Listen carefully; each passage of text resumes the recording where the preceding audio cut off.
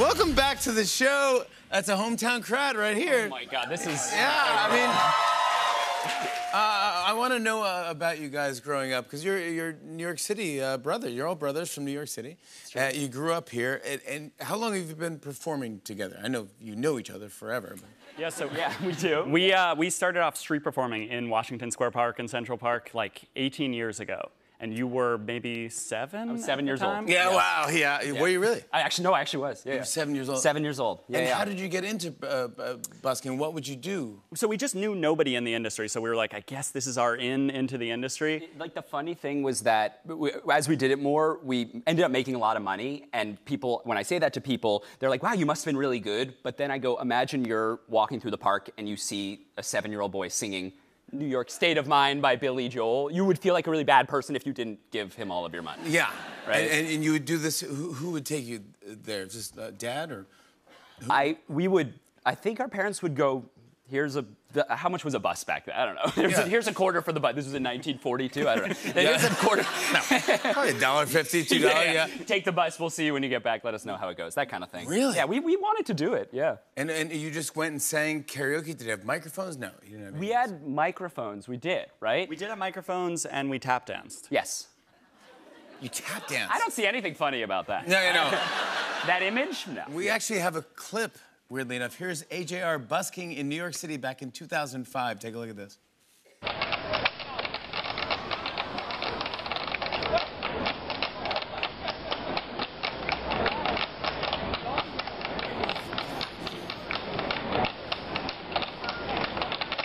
Wow. That's impressive. Thank you. That's impressive.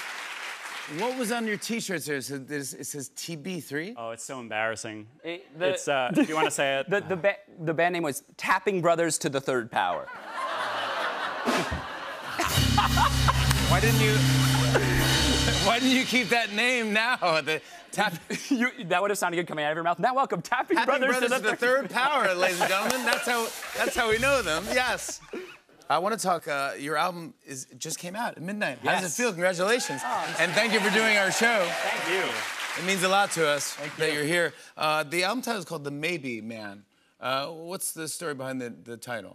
We had a crazy couple years writing this album. Some crazy family stuff happened to us. Our dad actually got sick and passed away during the making of this album. When that happens, it's really sad, but it's also like, oh my God, I now know what matters in life. It's like, all these other opportunities and choices that you were worried about, it's like, nope, this is what matters in life. It's friends and it's making art that you really love. And I think that's a lot what it's about. It's like becoming 30 and being in your 30s and realizing like, oh, this is what I want my life to be now. Gosh, that's tough couple of years.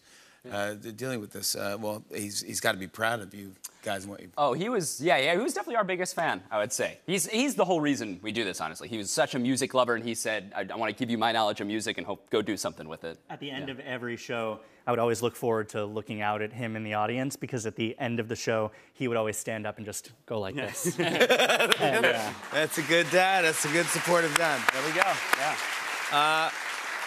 Well, you announced that you're going on an arena tour with the album next year. Yes. And it included, I couldn't help but notice, a stop at Madison Square Garden. And I was going to say, to kids who are born and raised in New York, how does it feel to be playing Madison Square Garden? I don't think I'm going to really process it until we get up there. We grew up like 5 blocks downtown, literally, from Madison Square Garden. So I'm hoping we can maybe we can be the only people ever to like leave our house and walk to Madison Square Garden to actually go play there. Maybe that'd be cool. Yeah, you might be one of the first people to ever do that. Yeah, but that's insane. Oh, and I got to say, I'm a fan of Yes, I'm a Mess. Thank you. Which you're performing tonight. Yes, we are. On our show.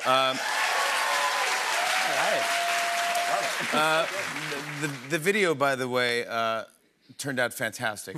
Thank you. This is you. You were dressed as a Times Square Elmo. I was, yes. Yeah. That is me. Was that always the plan of the video? No, that was not. This is how it went. There's a little message in the beginning of the video that says what happened. What happened was we spent a lot of money on what was supposed to be the music video. We ended up finishing it, and it just didn't feel right. Like, something in our gut was like, this is not gonna work, and the video was needed, like, the next day. And so we have to come up with an idea, and I don't know where it came from, but I said, me in an Elmo suit in Times Square trying to get tourists to take photos with me. Was it hard for people to take It was nearly impossible, yes. I think like maybe I got 3 and I asked 500 people to do this. This is a tough gig. I mean, So what I did realize was that the other dress-up figures are so good at this. They're amazing. And the way I found out how was I kind of started to kind of assimilate with them. Smart. And so I went in, I was like, hey, we're all Elmo. And they started to really befriend me. They were like, oh, come on in. They were gassing me up. That's a great Elmo costume. Where'd you get it? And then I was getting really excited. And then 2 Minnie Mouse like costumes come over and they go, let us be in the video. And they start doing a kick line with me. I'm like, this is fun. And then we stop and they're like, that was fun. You know, it's really cold out. And like, do you mind giving us, you know, a little something? And I went, yeah. And I kind of gave them all my money because we're friends. And then I walked away and I was like, they're not my friends. No, they're genius. They are absolutely genius at what they do, yeah. Here's a photo of you, by the way. Getting arrested in Times Square, yeah. Yep. It's very, very fantastic video. And Thank you. You're going to perform it for us later on tonight. And congratulations, the album is officially out. The Maybe Man. AJR. It's available right now. And they're performing for us after the break. I'm so happy to talk to you guys. And thank you again for being here. Come right back, everybody. More Tonight Show. Hey, hey.